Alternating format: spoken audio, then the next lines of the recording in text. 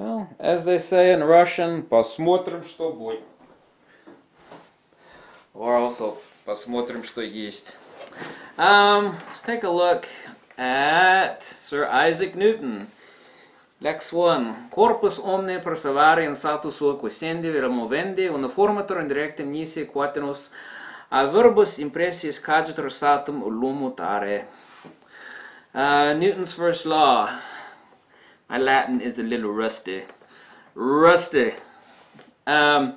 Everybody persists in a state of being at rest or moving uniformly, straightforward, except insofar as it is compelled to change its state by a force impressed.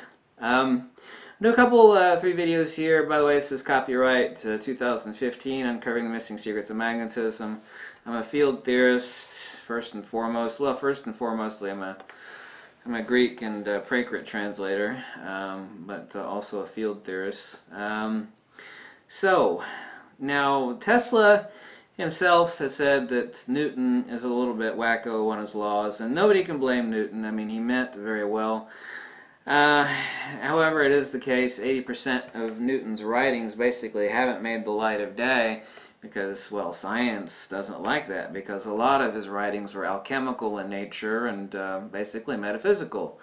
But all the world's greatest scientists throughout history have all been first and foremostly metaphysicians. They're only interested in science insofar as the sake of comprehending the empirical universe, because it is an ancient and true law that, you know, science and metaphysics, or physics and metaphysics, are, you know, either side of the same coin.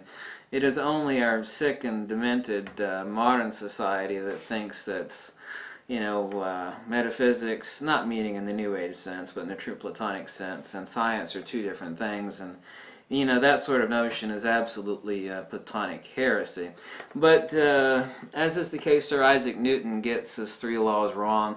Walter Russell actually makes an extremely astute observation, a long list of them, where Isaac Newton is wrong. And Isaac Newton himself never defined gravity. He didn't know what it was, and he knew there was instantaneous action at a distance. But as pertaining to Newton's first law, so far as everybody persisting in a state of being at rest or moving uniformly straight forward, this is all untrue. I'll go over Newton's second law here in a little bit, or third law, depending on what time I have in this video and the next. This is a lie, since no body is ever at rest as pertains itself.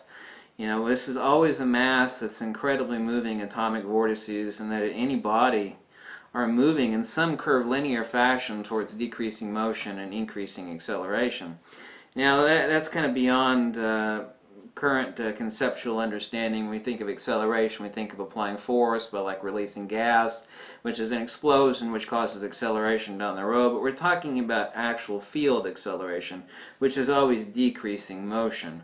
And that sort of thing isn't taught in modern day schools, either in the United States or anywhere else, but I mean, that is a necessity that dictates field mechanics. You know, they're always moving towards increasing acceleration, towards higher inertial states, proximal to other bodies. When motion ceases, you know, the body also ceases to exist. Someone say, well, you know, there's no motion going on with this apple sitting here. Well, no, I mean, at the atomic scale and further still, there is incredible kinetic motion going on. When motion actually ceases in the absolutist sense, this apple would completely vanish, as well as any other phenomena in the universe. So the notion of ceased motion is an absolute heresy as far as Newton is concerned. His 3 laws are generally accurate, but they are intrinsically extremely inaccurate, because when motion ceases, the body also ceases to exist.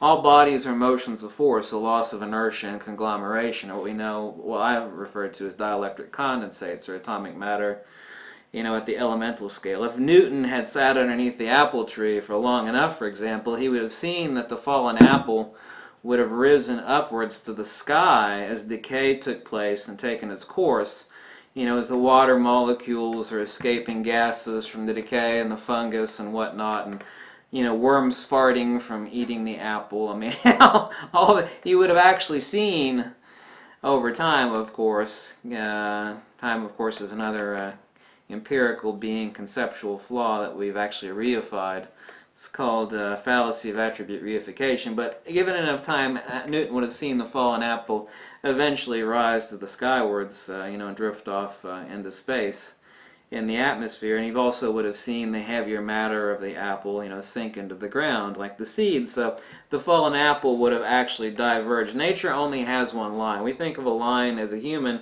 There's a point and there's a line, or there's a point and there's a line. But Mother Nature only knows how to make a line one way. And of course there's no such thing as a point, and there's no such thing as a line. There's only a point line. But Mother Nature's line only exists like this, or like this. Doesn't matter where you start. The starting point is always the point of phenomenalization, where appearance starts, manifestation. We start from the unmanifest and we diverge centrifugally to the manifest. So, yeah, Mother Nature only, I'm using Mother Nature in the general sense, of course, I don't care what you refer to, but Mother Nature only knows how to make a line like this. There's no such. Humans think of a line like this. Okay, there we have a line. Okay, we start at one point, we make a line. Mother Nature can't make lines that way. Mother Nature only makes lines like this.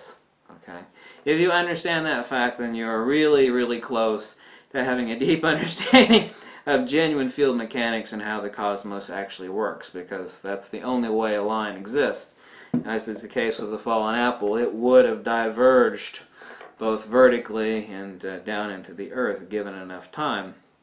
But human beings, since we're not going to sit underneath an apple tree for 3 weeks staring at a fallen apple, we think, well, the apple's fallen. It's like, well, no, it is accelerated, decreasing motion. It's reached a pressure state that's closer to its gravitational maximum acceleration, closest towards the earth, but given enough time, it will actually diverge from there.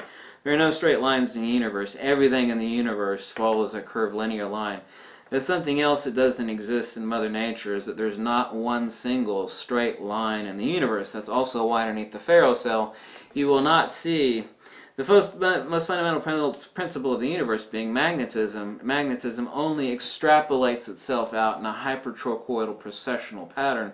People think, what's a hypertrochoid? And we have to say, well, it's a spirograph-like pattern. It's actually infinite reciprocating circles that are actually diverging off the central inertial plane. And you can also see that in the center of any magnet. But where Newton is additionally wrong is that, there's not a single straight line in the universe, as I said, such that this statement, i.e. the first law of Newton, is absolutely impossible. It can't exist. There exist no bodies at rest in the entire universe. Even a used piece of chewing gum sitting on a table, if it were to release its incredible motive and kinetic speeds given to it by the rotating Earth and the Earth around the Sun and the internal kinetic energy forces, actually not accelerations but forces within the atomic scale of a piece of chewing gum, if that kinetic energy making up its atomic structure and of that combined supposed resting body, be it an apple or a hunk of chewing gum, were to be fully released instantaneously, the sum of the kinetic forces, both internally and as applied to it as it's hurtling hundreds of thousands of miles through the cosmos, were to be instantly released in an omnidirectional pattern, the power would be enough to create an explosion, leaving a crater as deep as the ocean. So we can never talk about bodies at rest, because they don't exist. The body being a phenomenal and existential conglomeration of dielectric condensates that we deem elementals, and of course building upon that molecules and eventually masses with magnitudes that move in space and time. But space and time are unrealities. I mean, we have to understand what the Poincare disk model is and understand that these are attributional reifications of something that doesn't exist in principia. There is innately within field mechanics the absolutist Platonic truth that there is no original cause. The Christians would call it original sin. There is nothing to point to as an original cause. It is only the attributional side of a principle that we're referring to. That's too complex for people to understand, but it's absolutely divinely simplex. No body is ever compelled to change, rather is perpetually in a state of flux and change in the curvilinear avoidance of its imparted forces to dissipate that force in a null zero of maximum inertia, at which time the body does not rest, but rather ceases to exist.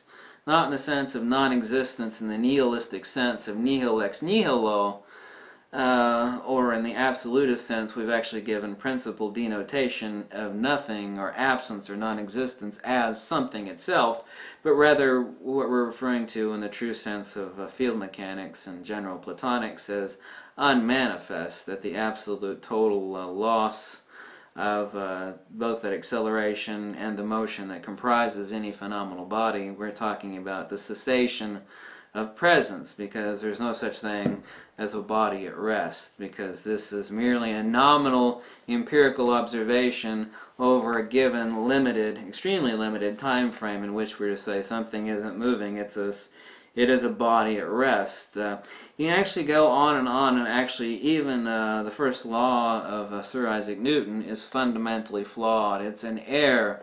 This isn't my position or my belief or my affirmation or my opinion.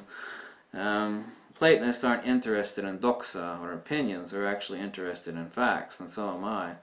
A true Platonic truth seeker is extremely rare, but Newton is fundamentally wrong on his three laws, and I'm certainly far from the first person to say this. And anyway, that's covering Newton's first law, and next we'll be covering Newton's third law, which actually contains, the most heinous, most egregious, shall we say, trespassings against intellectual sovereignty, or shall we say, simplicity of vision as pertains to wisdom. Luxi veritas.